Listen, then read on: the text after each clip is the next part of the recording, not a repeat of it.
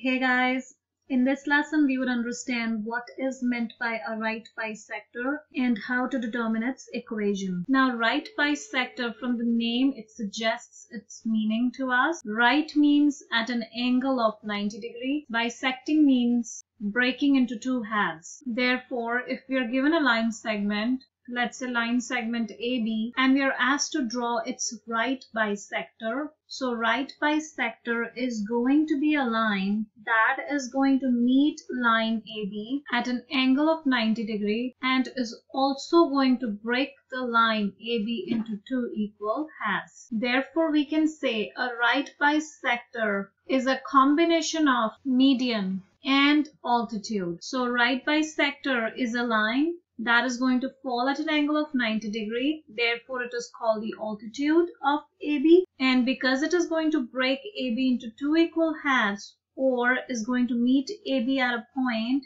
let's say this point is C, where side AC is equal to side CB.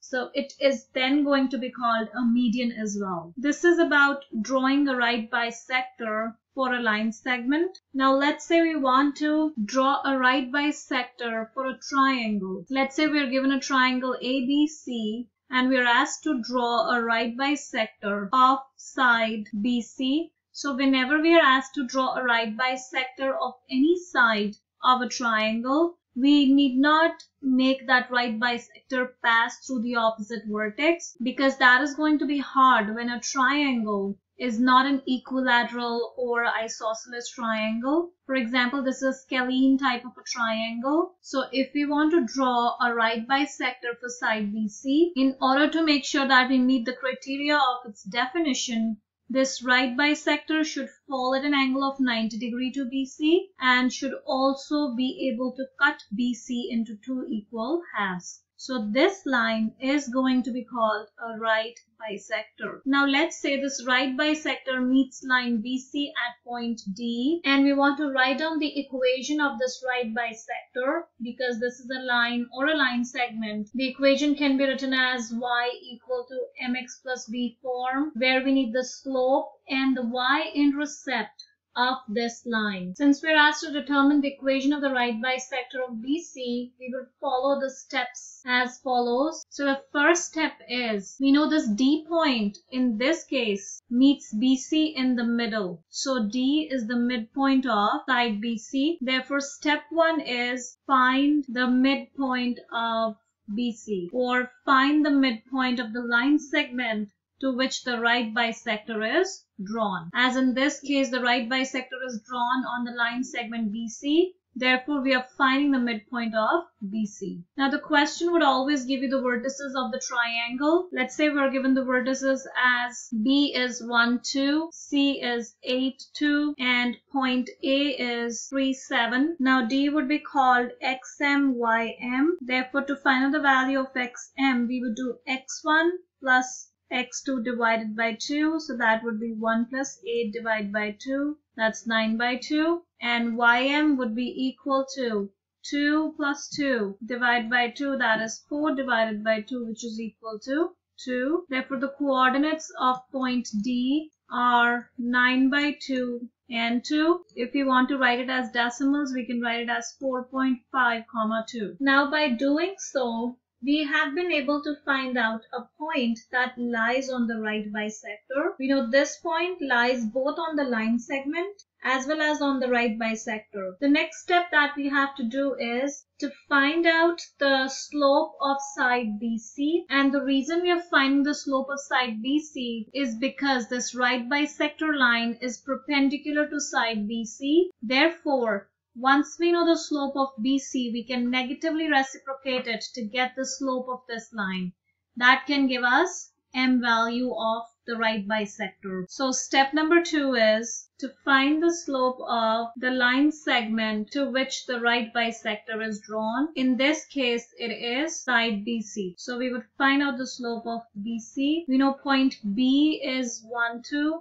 And point C is 8, 2. And we also know the slope formula is y2 minus y1 over x2 minus x1. Therefore, the slope would be y2 minus y1, that is 2 minus 2, divided by x2 minus x1, that is 8 minus 1. It's 0 over 7. 0 divided by any number is a 0. So the slope of line BC is 0. Now we have found the slope of this line, that is equal to 0. The next step would be negatively reciprocation of, the next step would be to negatively reciprocate the slope of this in order to get the slope of this right bisector. So step number 3 is to negatively reciprocate the slope of the line segment obtained in step 2. Here the line segment was BC. We know slope of BC is 0, and the slope of the right bisector would be equal to the negative reciprocal of slope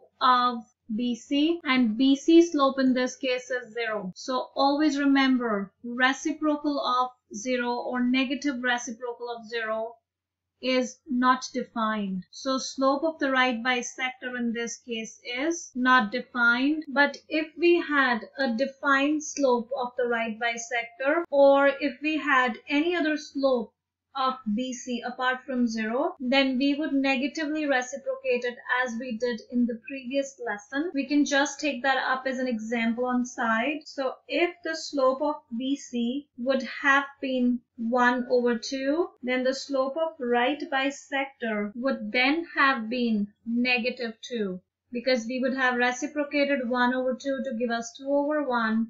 And opposite of no sign is a negative sign, because no sign means is a positive sign. So in that case, this would have been the slope. However, in this particular example, our slope is not defined. Now next step, that is step number 4, is to find the y-intercept of the right bisector, because we have got the slope of the right bisector. So in order to complete the equation, we now need the y-intercept. The equation we have is y equal to mx plus b. Slope we have found out in step 3. B we would find out in step 4 by substituting x and y of the point that lies on the right bisector. Point that lies on the right bisector is point D. So we would have taken the x and y of the midpoint that we had found out in step 1 to substitute as x and y in step 4 to calculate the value of B. However, for this example, our slope is not defined, so we would proceed in a different way. Always remember that when slope is not defined, the equation of the line would be equal to, or would be represented as, x equal to coordinate x of the point on that line. So in this particular example, we would proceed to step 5 to write the final equation of right bisector, because the right bisector slope is not defined and the point that lies on the right bisector is point D, defined with coordinates 4.52. So we would write down D 4.52, and the final equation in this case is x equal to the x coordinate, which is 4.5, of the point that lies on that line. And the line that we are writing the equation for is the right bisector, as D lies on the right bisector, so equation would be x equal to 4.5. And this is our final answer for the equation of the right bisector.